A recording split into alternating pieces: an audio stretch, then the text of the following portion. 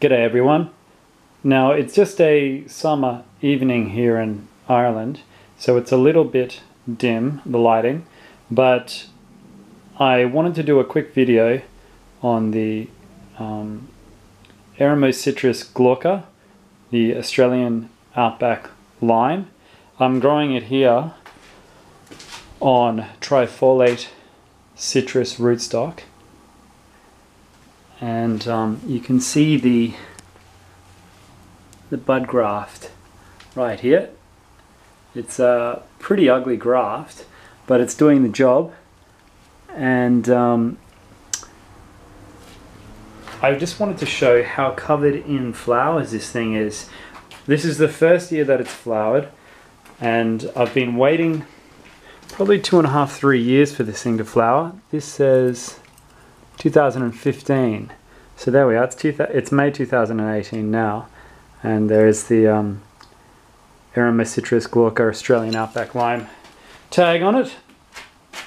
So the reason why I wanted to try and grow this here is because I wanted to grow a lime, and there aren't really many hardy limes out there.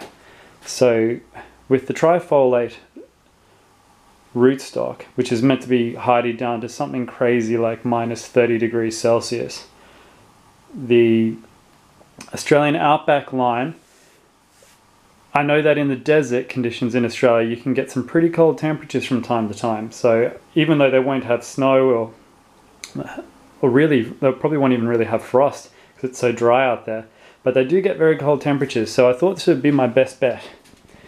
Now I'm very pleased that I did choose this particular combination of trifoliate rootstock and Australian outback lime, because it is absolutely covered in flowers. And like I said, last year we didn't even get any flowers off this thing at all. So this year is really decided that it's going to bloom, and every single branch is covered in blossom or budding flowers. And I think there's a very good chance that I'm actually going to get some fruit off it this year. It's actually quite hard to pollinate because the flowers are so small. So the flowers are very small here. So what I'm sort of doing is giving them a shake, like so. And also I've got a lemon flowering here, a satsuma mandarin flowering here.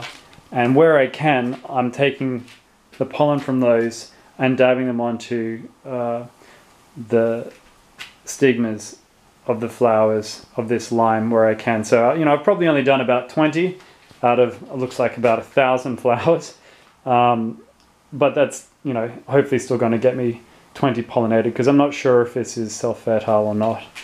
I've got it sitting in between two lemons that are just all in pots. I'm in an enclosed area here in my garage that gets very, very warm, and it was protected from the probably minus 6 degrees, maybe minus 5 degrees it got in here. In fact, it might have only got down to about minus 3 in this garage because it adjoins the house over the last winter that we had. But we did have a lot of snow, so it was in dark, cold conditions for quite a long time, and it's still come out this year with heaps of flowers on it. So I'm actually probably going to chance this at some point and plant it outside.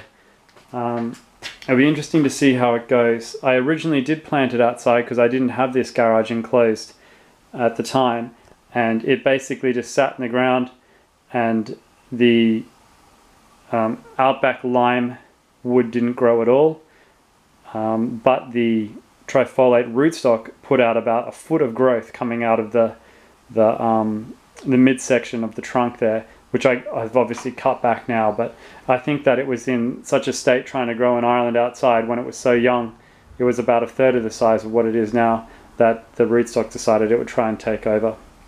So anyway, there you go. I'll probably do another video when I have fruit on this. It'll be interesting to see how big the fruit get, what they taste like, and if they are like the caviar citrus pictures that I've seen. And I've also tried a couple of those finger limes when I was in Australia and also in San Francisco over the last 12 months. So hopefully it'll be a success. and hopefully it actually tastes like lime. So there you have it. It's growing quite successfully here. It is indoors. It is performing this well because it is in an enclosed space with warm temperatures, and eventually I'll probably put it outside and do a video to see how well it grows there. Okay, thanks.